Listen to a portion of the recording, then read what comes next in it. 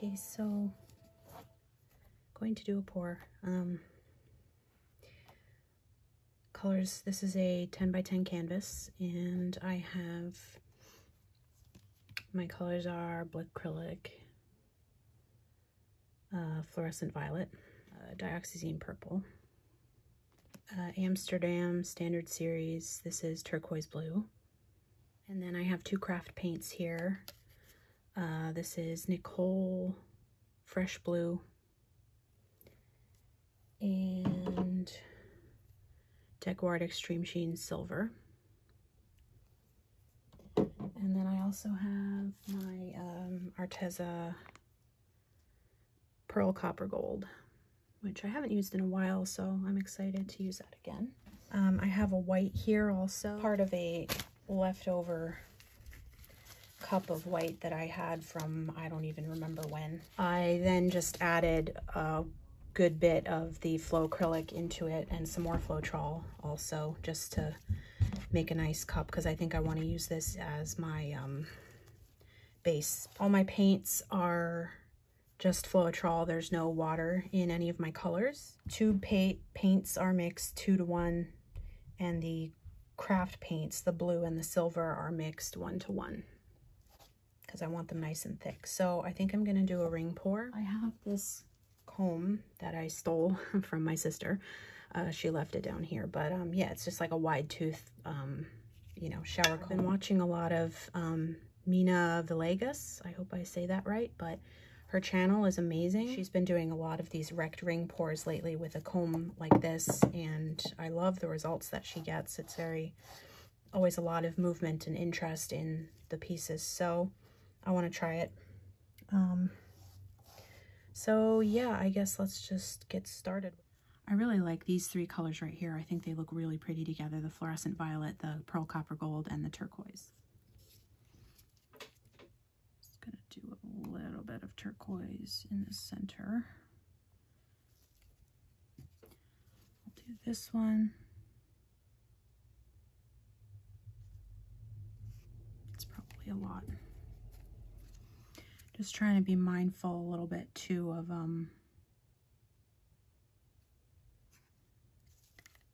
these paints all have different opacities, so I want to make sure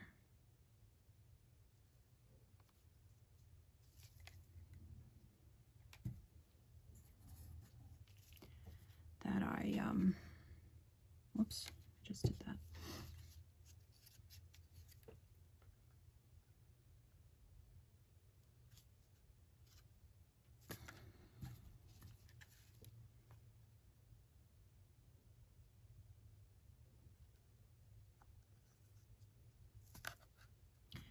Make sure that I am mindful of the various opacities. Let's just do a little bit of this.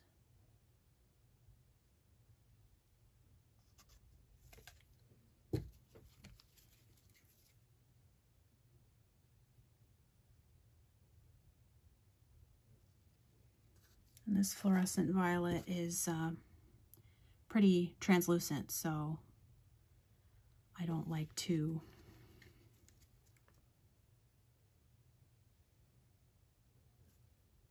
I want to make sure I use enough that it's going to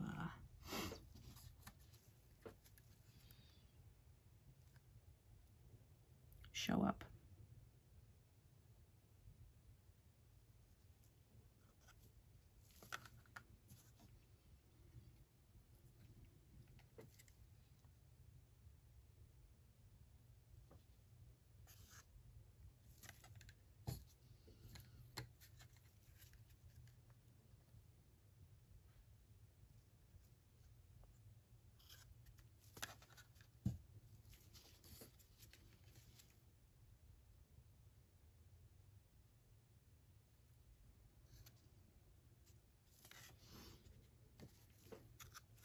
So that looks pretty cool. So yeah, we'll just start with that.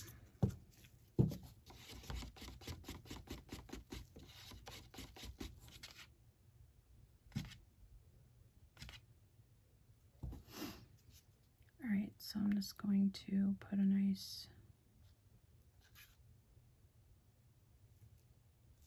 puddle down, just enough to help it sort of flow. All right, that's recording. So I'm gonna do this.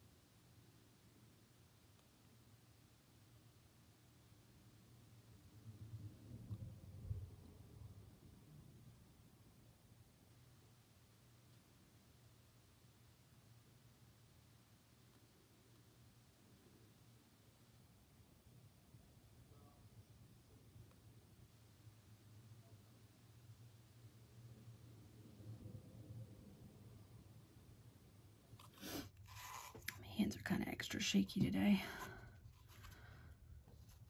That looks pretty cool. Cup is pretty. Got some cool cells on the side there. Okay. Lots of blue and turquoise.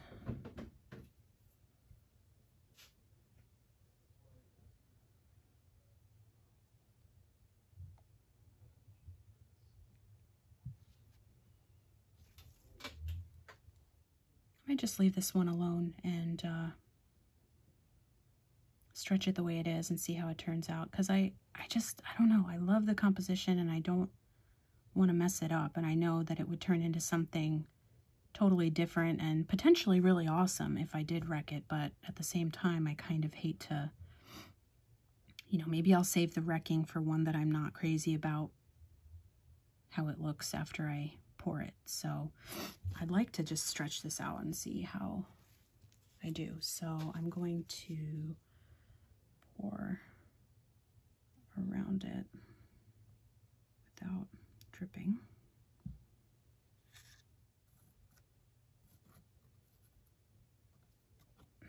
Okay, I think that's good. Yeah, that looks really pretty. I'm hoping that when I stretch it out a bit,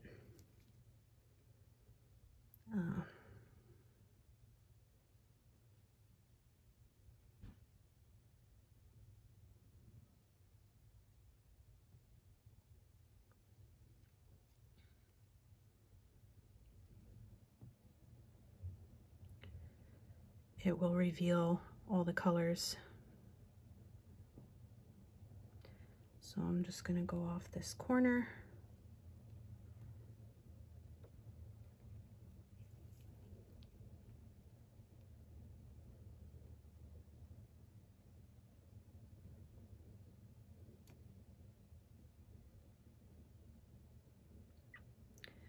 Back to the center.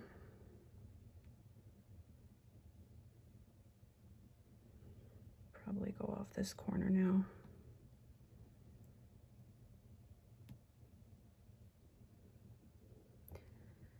I want this to cover the canvas, I think, although that does look pretty cool right there.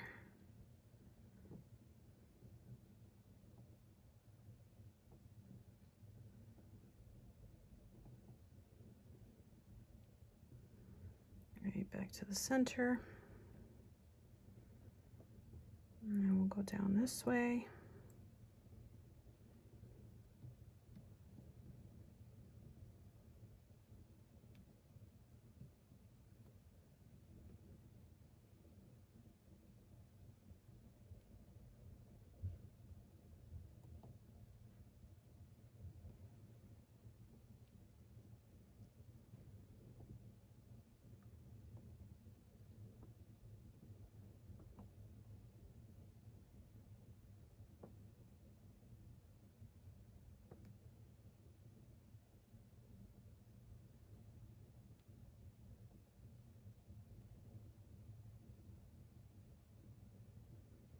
And covering the final corner here.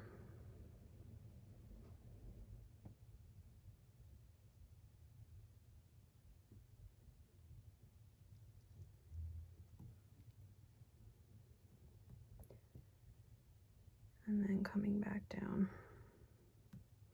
This looks really cool.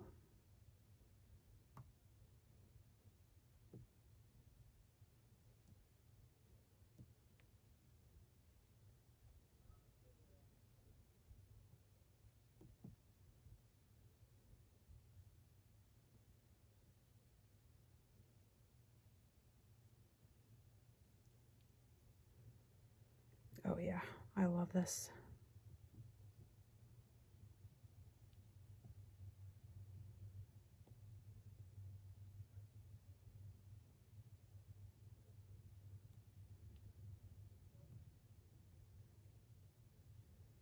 Amazing.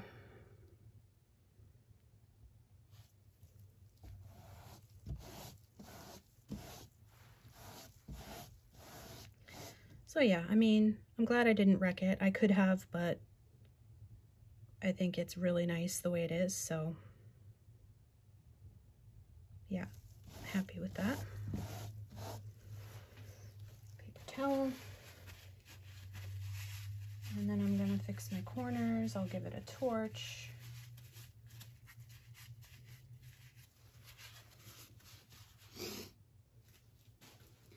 And then I do want to do one more, so maybe I'll wreck that one. Hey, I'm back. I want to do another pour, basically exactly the same as the one I just did, except this one I want to wreck, and I want to see how it makes a difference. So I'm gonna do that. I'm just gonna use the same cup. So yeah.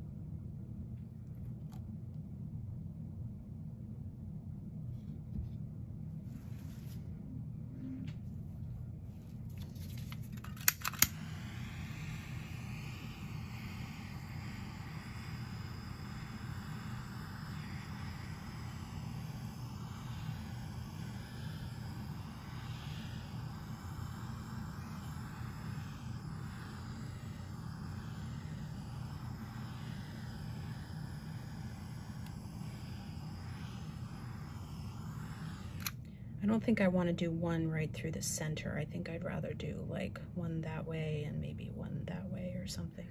Okay.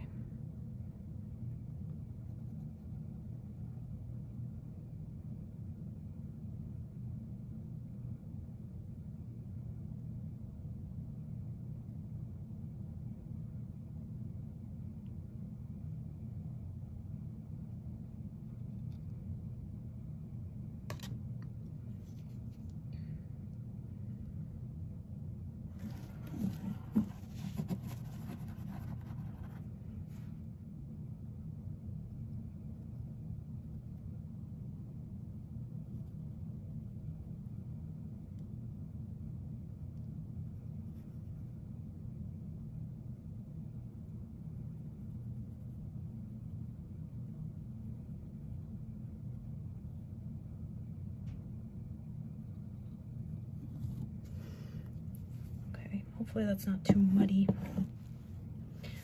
Okay. Gonna go around. You know, come to think of it, I could have done this before I combed it. I don't know why I didn't think of that, but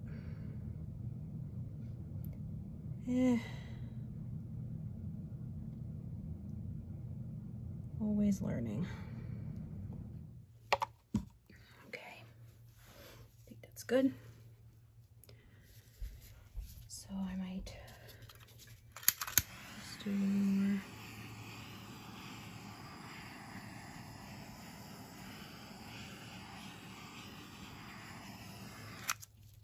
Okay. Now I definitely like this area down here, because it's a little more open. So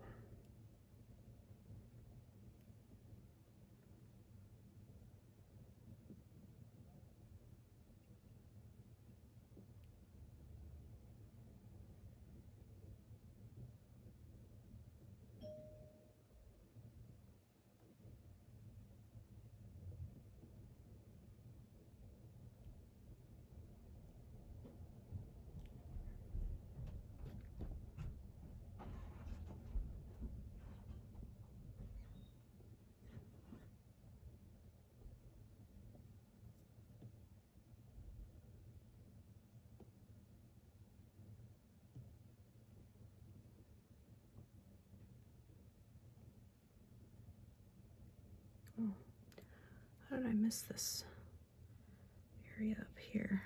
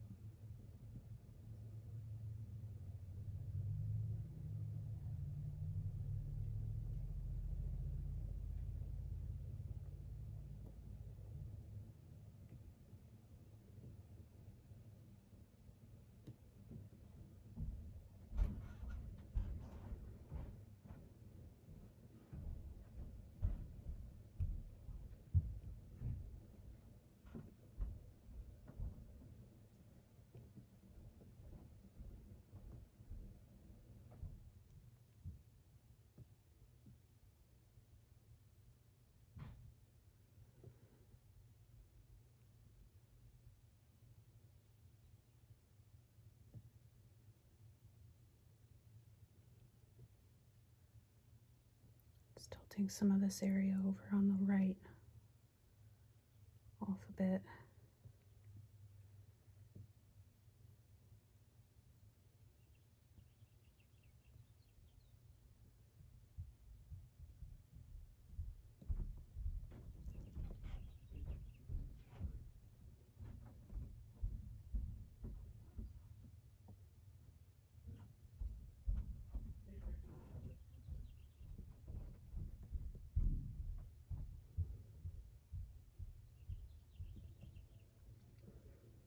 I don't like that this is showing bare canvas over on this corner, so I'm gonna try to cover that up.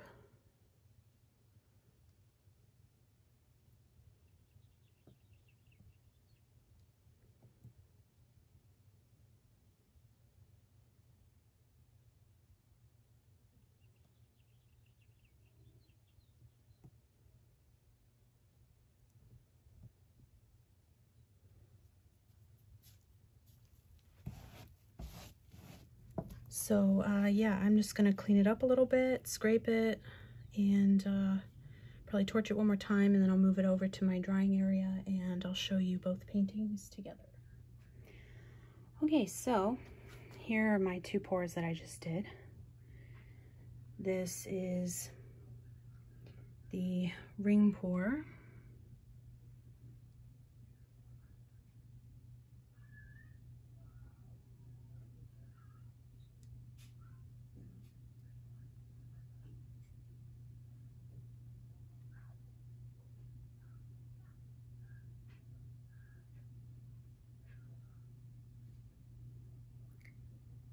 I love this middle part. To me, it's looking a little darker on camera than it looks in person, but that's probably actually more accurate to what it's going to look like when it's dry. I like this area over here. This corner is really pretty. And just all this fluorescent violet mixed with the turquoise and the pearl copper gold. It's beautiful. And I love this corner too. I love all the little cells.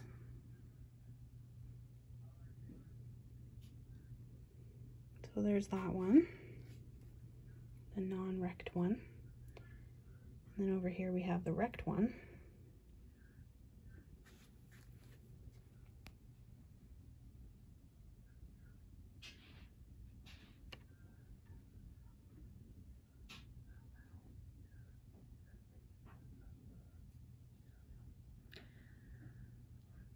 I got some kind of bald areas on the sides. I think that's where the silver was. I think the silver is just not thick enough, being a metallic and a craft paint. I don't know.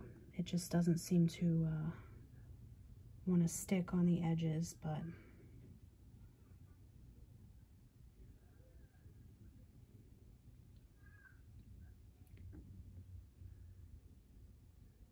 so we have the middle is like there's this bright turquoise area over here, and then on the other side there's the bright, like the fluorescent violet right there in the middle, and then this nice area with the pearl copper gold over here, and we got some cells going through there as well. So yeah, there's the rect one. I think it looks nicer in person than it does on camera, but hopefully they'll dry nicely. So there they are together. I think they look really cool.